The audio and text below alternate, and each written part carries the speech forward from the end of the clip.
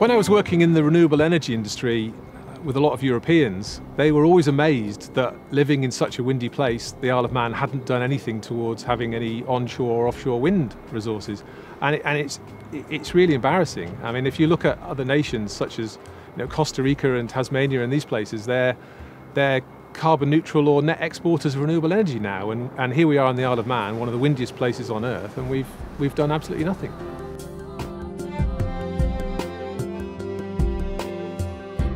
On its journey to renewables, I think it got off to a good start with the Chief Minister's declaration of an emergency and Professor Curran's work to look at all of the options. But since then, we've seen absolutely no progress at all. And unfortunately, I think that some of the aspirations that they've come out with are very low ambition. 75% of renewables by 2035 is a really poor target. We should be looking at 100% of renewables by 2025 and 200%, say, by 2035. That would be, an easily achievable and a better ambition.